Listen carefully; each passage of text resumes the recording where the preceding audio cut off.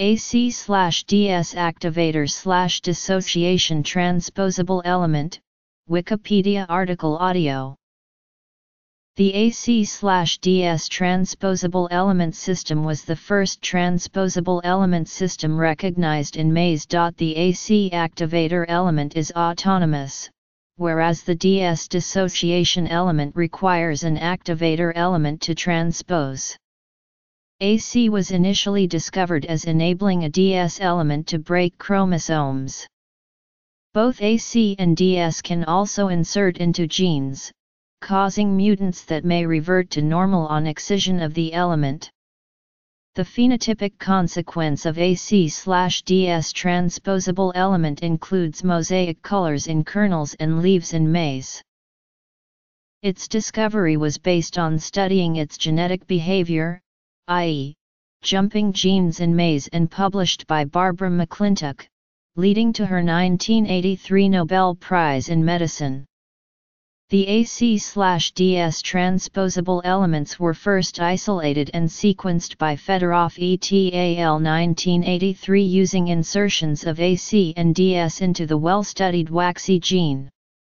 The elements have been shown to function in other plants, including tobacco, Arabidopsis, and rice. Discovery of AC/DS transposable element system. AC/DS toolkits. Genomic analysis of maize show that these elements, which share terminal 11 BP imperfect inverted repeat sequences, have much sequence heterogeneity, both in length and content. They also include a class of DNA elements that do not transpose in the presence of the AC element. The chromosome breaking property has been shown to come from pairs of closely positioned elements, reviewed by Huang and Dooner 2008. Researchers use mutant phenotypes to discover gene functions.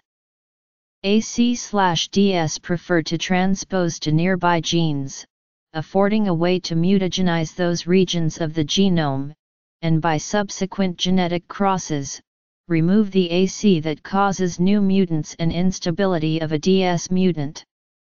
Collections of AC/DS elements that cover the genome and are useful for generating mutants. Application of AC/DS toolkits has also been applied to other species like Arabidopsis, yeast, and even zebrafish. Categories.